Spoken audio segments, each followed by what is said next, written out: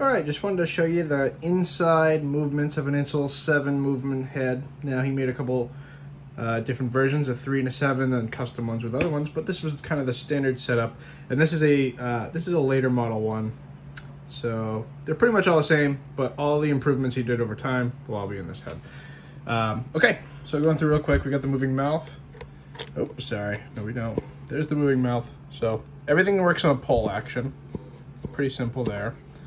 Next we're gonna have, if I can get any of these triggers. Yeah, so this is our upper lip sneer. So that metal plate there is the front teeth. So it just pulls down, but it's funny, the spring is located at the top of the head. So kind of an interesting location there. And you got that linkage arm there as well.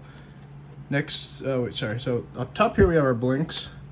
And so the spring, okay, so let me try to show you this best I can. It's basically just an L little shaped lever that literally lifts up the winker bracket, which is sprung to the side. Okay, and that little brass bit on the end, that's a stopper soldered on so it can't go past. And there's a little hook on the inside of there to catch that spring. So that's our action there. It actually works really well. And on Insull heads, you know, they're off to the sides of the eyes, opposed to standard dummies where that's kind of all in the middle, just because that middle area is sensitive with all this lip action going on. But anyway, yeah, those are the blinks. Same exact configuration on that side. Again, just pull down levers. Okay, so the eye mech, really genius. Again, you'll see where the inspiration for my jack-o'-lantern eye mechanism kind of came from. Return spring there, just pushes over. That's a little replacement synchro bar I just put in there because I replaced the eyes at some point on this head. Eyebrows I think are the most impressive, so that's what's causing that. Springs at the top, brass bar at the top there stops them from overriding.